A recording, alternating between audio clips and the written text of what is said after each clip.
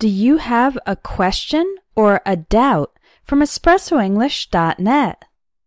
Students often say, "I have a doubt," and then ask me something about the English language.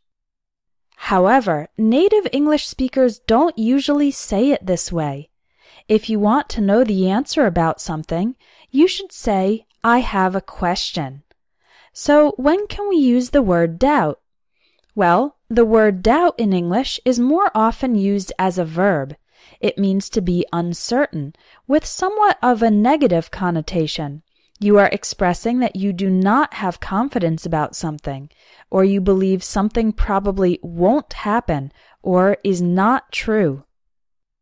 For example, I doubt that my team will win the championship. This means I think my team is not likely to win. After reading that book, I started to doubt some of my beliefs. This means I began to feel uncertain that my beliefs were true or reliable. My kids have always doubted the existence of Santa Claus. This means my kids always suspected that Santa Claus did not actually exist. When used with the word have, we typically use doubts in the plural, followed by about. For example, I have my doubts about his ability to do the job.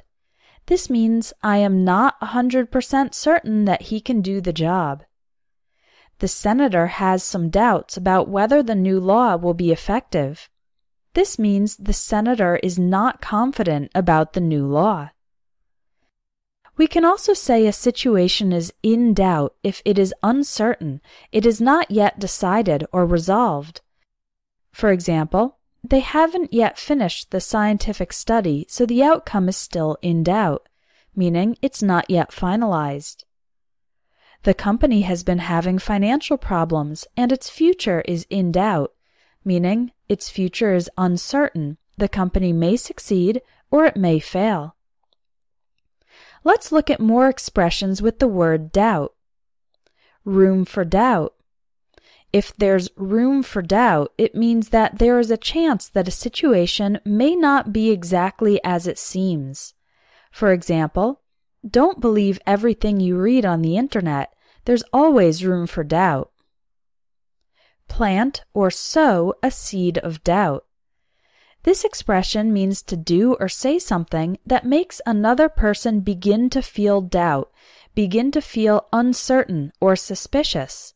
For example, she claimed she wasn't cheating on her husband, but her frequent phone calls to another man planted a seed of doubt in his mind, meaning that her actions caused her husband to begin to feel uncertain or suspicious.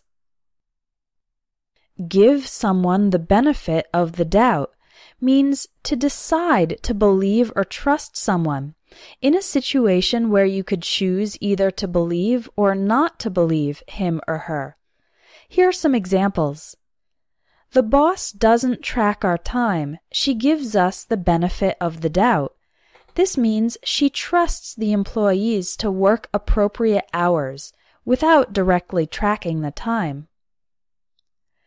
My brother broke my computer and said it was an accident.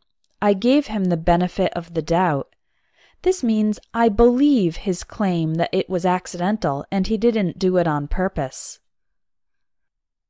No doubt and without a doubt are used when you are very certain or very confident about something. You can also use without a shadow of a doubt for even more emphasis on the fact that you are 100% certain. For example, she's so smart. She'll do well in college, no doubt. This means she will definitely do well in college. There's no doubt that this medication works. It has been tested extensively and proven to have great results. This is, without a doubt, the best chocolate cake I've ever had. I've known him for 10 years, and I can say without a shadow of a doubt that he's an honest man. English has a lot of words that seem to be the same, but native speakers actually use them in different situations. This is where a lot of English learners make mistakes. I've collected 600 confusing words, and I'll teach you how to use them in my ebook, 600 Plus Confusing English Words Explained. It has simple, clear lessons explaining each of these words with examples so that you can use them more confidently. Click on the link in the video or in the video description to get the 600 Confusing English Words Explained ebook.